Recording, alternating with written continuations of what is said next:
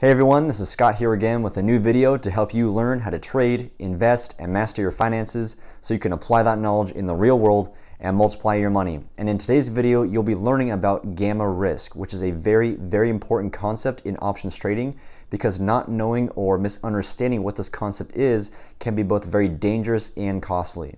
And gamma risk is applicable to both buying options and selling options, but especially if you are selling options like myself, then like I said, gamma risk can be very dangerous, in particular if you are trading these options very close to the expiration date. And if this stuff sounds interesting to you, then please do me a favor and hit the like button on this video and subscribe to my channel. I would greatly appreciate it. Now quickly before we get started here, as always, if you would like to take some in-depth classes on options trading, and stock market investing, then check out my courses on SKILLSHARE. I've been teaching on that platform for well over a year at this point, and in case you aren't aware, SKILLSHARE is a lot like YouTube, except the content on that platform is geared solely towards the purpose of education in the form of online classes. And in my courses, you will see a lot of the detailed research and analysis that I have done using real stock market data with spreadsheets, graphs, and even computer programs that I have written to help simulate and prove the concepts that I am teaching. And I've dropped some links to some of the more introductory courses of mine in the description of this video below. Now you will need a premium membership with the Skillshare platform if you do want to watch my courses, but if you do sign up for that membership using the links provided in the description of this video, you'll get an absolutely free 2-week trial. And during that time, you can watch all my courses on Skillshare absolutely for free. And once your trial is over, it will only cost you a few dollars a month to maintain your membership. And you'll gain access to all the future courses that I have planned going forward, in addition to all the other classes that are on Skillshare too. And if you decide it's not for you, no worries, you can cancel before your trial is over and you won't lose a dime. But again, if you are interested, then check out those links below and join the thousands of other students that have already taken my classes. And so with that being said, we're going to jump over to my trading platform now and we'll get things started. Okay, welcome to my trading platform here, and once again I have a chart already pulled up, and this time we'll be looking at a 1-year price action chart of SPY. Right, this is just an ETF that tracks the S&P 500. And so speaking first to what conceptually gamma risk actually is, gamma risk simply describes the sensitivity of option prices as the expiration date gets closer and closer. And specifically, as the expiration date does get closer, as the price of the stock, or in this case the ETF, moves around, that is going to cause the prices on the options that are expiring very soon to fluctuate a lot more wildly, or with much greater sensitivity or magnitude. Whereas instead, with options that still have a lot of time left to go until the expiration date, the prices of those options are not going to fluctuate nearly as much as the price of SPY in this case also moves around. And this sensitivity in option prices can actually be quantified, and you can very easily look it up in your trading platform. So for example, let's come over to the Trade tab now and take a look at the option chain for SPY. And let's take a look first at the options expiring on April 16th, 2021. And you can see right here, these options expire in 36 days. So still well over a month before these options actually expire. So let me unfold this tab right here, and I'll scroll down a bit until we get to the at the money options right here. So as of yesterday, the closing price for SPY was $389.58, but pre-market right now it is trading a bit higher at right around $392 per share. And on the left hand side here, these are all the call options that expire on April 16th, and on the right hand side these are all the put options, and then down the middle, of course, these are all the different strike prices. And so if right now pre-market SPY is trading just a bit over 392, that means the call option with the 392 strike right here, this is basically the at the money option. And gamma risk is particularly dangerous for at the money options. Options that basically have either a very good chance of being useful by the expiration date or useless. For these at the money options, it's basically a 50-50 shot whether by the expiration date SPY will be actually trading above their strike prices. So like I said, gamma risk is particularly dangerous and will affect the prices of at the money options the most. Now going back to when I said that gamma risk can actually be quantified, you can see for this one call option right here, the 392 strike call option, there are quite a few numbers and metrics here that we can look at. And specifically, I want to direct your attention to the delta column and also the gamma column.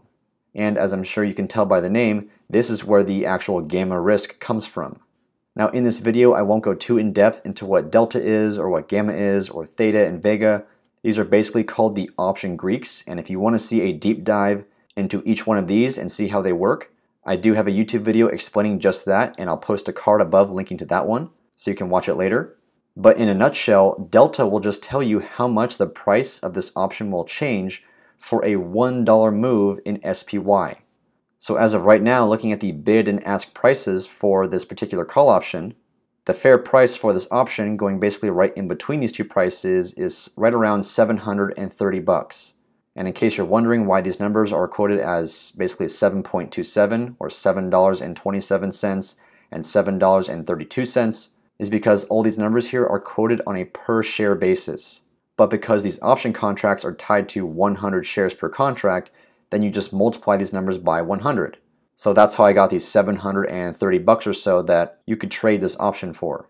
And so with the delta being 0.5, or again multiplying by 100, with the delta being 50, that means if SPY moves either up or down by $1, then just based on that directional move of SPY, you would expect the price of this option to change by about $50. And so because this is a call option, and call options become more valuable as the price of the underlying asset, in this case SPY, increases in price, that would mean if SPY goes up in price by $1, then the price of this call option would also increase by about $50. And then conversely, if SPY falls by $1, you would expect the price of this option to fall by about $50. And again, that is only based on that directional move. There are other things that do affect the prices of options, like implied volatility, the time until expiration, interest rates, and things like that. But just looking at a directional move of the underlying asset, delta will tell you how much the price of this option will change because of that. And so now gamma will tell you how much delta will move for a $1 price change in SPY. So for example, let's say SPY increases in price by $1. That means you would expect the price of this call option to increase by about $50. And when that happens, delta is going to increase by 2. So after that $1 move higher in SPY, now delta becomes 52. And in fact, you can see that right here for the 391 strike call option. Right back when SPY was trading around 391, the delta was 50. And then once SPY increased in price by $1 and went to 392, which is where it's at now, you can see the gamma is also just 2. And so once SPY increased to 392, that's why the delta increased to 52. And so like I said, that same thing will happen to the 392 strike call option if SPY goes from 392 to 393. And the opposite is true as well. If SPY falls in price by $1, then for this call option, you would expect the price of this option to fall by about $50, and then the delta of this call option would fall to 48. 50 minus 2 is 48. And that's all it is. That's all delta and gamma are meant to tell you. But now the thing I want to direct your attention to is how gamma is going to change as the expiration date gets closer and closer. For these options here, still having over a month until the expiration date, that's still quite a bit of time. So the sensitivity of these prices for these options is not that great, right? With a gamma only being 2, that's very small. So as SPY moves around, the delta on these options is not going to change by much. And if it's not yet clear why this stuff is dangerous, you'll see why in a minute. So bear with me. So now let's scroll up here and take a look at the options expiring in just one day. These are the March 12th, 2021 options. Let's open these up and scroll down to the at the money options once more. And let's take a look at the at the money option. Right, this is also the 392 strike call option expiring in just one day now. And now take a look at the gamma on this option. It is now 12, not 2. The delta is still basically 50, and that's because for the most part, all at the money options will have a delta of around 50.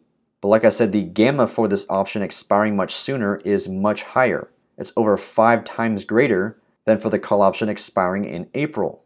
So now what this means is, once again, if SPY increases in price by $1, for example, the price of this option is going to increase by about 50.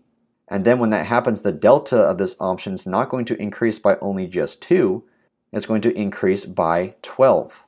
So once SPY goes to 393, the delta of this option is now going to be around 62, not 52. And so again, that means if SPY increases by an additional $1, that means the price of this option would increase by another $62. not 52, like for the April options.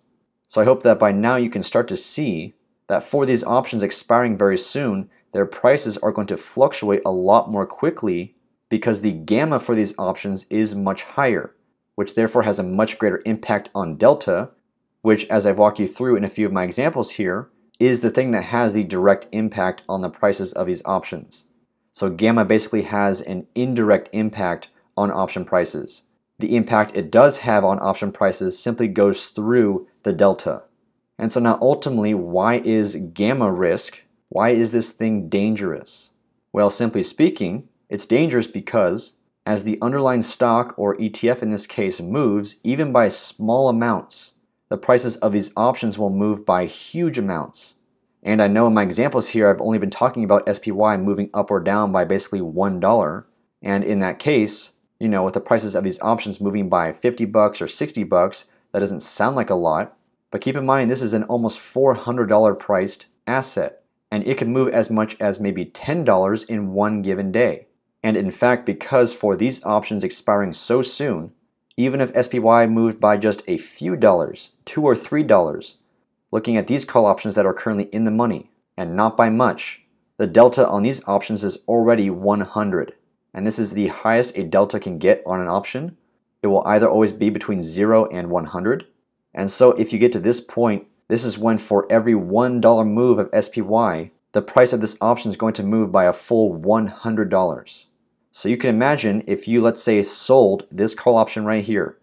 You sold this naked call option with 1 day to go, and you collected about $130 for doing this. And let's say tomorrow SPY had a big rally and moved up by maybe $8 or $10. Well, because the gamma on these options is so high, even when SPY moves up by just a few dollars, this delta is going to accelerate all the way to 100 immediately. And then if on top of that SPY just kept on going higher, you could lose hundreds or thousands of dollars just on this one contract, right? Because when you sell this option, you either want it to expire worthless, meaning by the expiration date you want SPY to close below 392, and in that case you would get to keep the full $130, or you can also simply just buy it back for a lower price.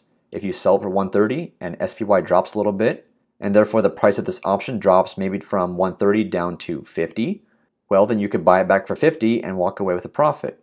And so that means on the flip side, if the price of this option increases, now as an option seller, you're going to be losing money. So like I was saying, if SPY has a big rally tomorrow, then the price of this option is going to explode.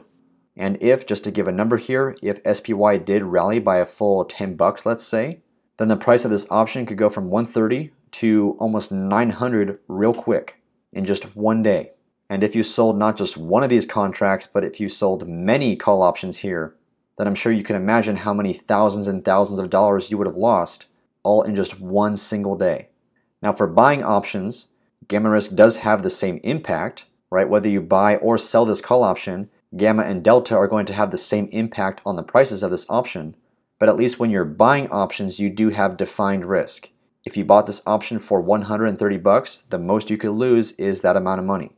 But that means, of course, if tomorrow SPY has a big sell-off and it drops significantly, then the price of this option is going to go from 130 down to just a few pennies very quickly. And therefore, you would have lost this full amount of money extremely fast. And just for comparison here, if SPY did increase in price tomorrow by a full $10, then like I showed you, the price of this option would likely go to around $900. I'm just basing that off the price of the 382 strike call option right now. So that would mean the price of this call option would increase in price by about 8-fold, right? The price of this option, the 382 strike call option, is about 8 times greater than the 392 strike call option, expiring in March tomorrow. But the April options, however, scrolling back down, the 392 strike call option expiring in April in 36 days is around $730. And now looking at the 382 strike call option that expires in April is trading for about $1,400, only 2 times greater than this option. So if instead you sold this option and tomorrow SPY had a huge rally and increased in price by $10, you would only be at a loss of 2 times the amount of money you sold this call option for, as opposed to your losses being 8 times the amount of money you sold the call option for in the March expiration cycle of tomorrow. And same thing if you are buying these options as well. If you bought the 392 strike call option and SPY had a huge sell-off tomorrow and it dropped down by 10 bucks or so, well, looking at the 402 strike call option, the price would definitely get cut in half or a little bit more than that, but that's still much, much better than the price of this option almost going to zero, like for the options expiring tomorrow. So this is why ultimately when you are trading options, and most importantly if you are selling options, and you do have that undefined risk aspect to your trading, in my opinion, you should never ever be trading options that expire in less than 3 weeks. Once you hit that 21-day until expiration mark, that's when gamma risk starts to become a problem. That's when the gammas on these options here start to increase at a significant rate. And so as some final advice here before wrapping this video up, if you do want to be selling options like myself, then I would stick to selling options between 30 and 60 days left to go until expiration. Anywhere within that range is okay. And then if you are buying options, I would go further out in time and go beyond 60 days until expiration. So I hope that helps. And so that's going to do it for this video. I hope you enjoyed it, and please let me know your thoughts or if you have questions in the comment section below. And don't forget, if you want to take some in-depth classes on options, options trading, and stock market investing, then check out my SKILLSHARE courses, links in the description of this video. And lastly, if you enjoyed this video, then please give it a thumbs up, drop a comment, and subscribe to my YouTube channel, and make sure those notifications are turned on. I'll be dropping new videos every Monday, Wednesday, and Friday, and you don't want to miss out. So thanks again for watching, and I'll see you next time.